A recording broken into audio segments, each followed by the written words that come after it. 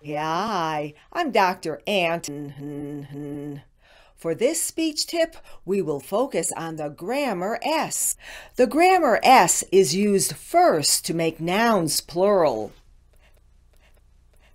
Second, to change verbs, and third, for possessives. You have probably noticed that Dr. Ant possessives no vocabulary. The grammar S is always written as an S, but sometimes the S is pronounced with S.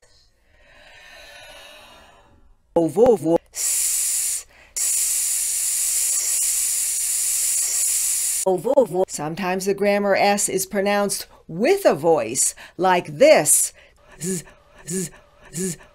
You say this phrase. Some people say